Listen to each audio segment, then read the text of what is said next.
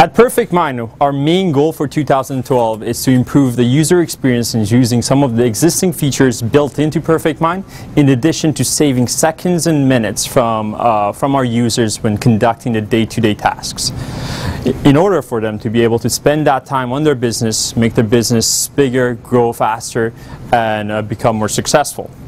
To do that, we have actually improved some of our existing features. One of the existing features we've actually improved on is our social site application and the editor built into the social site. Before, and probably many of you guys have experienced in the past, you're trying to edit a website or a page, and for some reason while uploading a video or adding an image or changing a content, you might misplace the existing content, or you might change the structure of the page. This happens quite regularly. In addition, you might give this task to an employee of yours, and they might actually make these mistakes and change the structure of that page. So what we have introduced is a new feature called Page History. Whenever you're editing a web page, or any page within the social site application that is, you will actually see a restore drop-down on top right-hand side.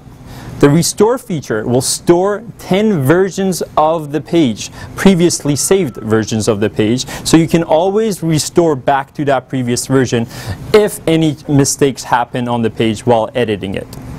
In addition to that, how this could be useful is in situations that you were running an advertising or a promotion, a seasonal promotion in the past, you can always revert back to the old promotion and actually change the content of the page right away.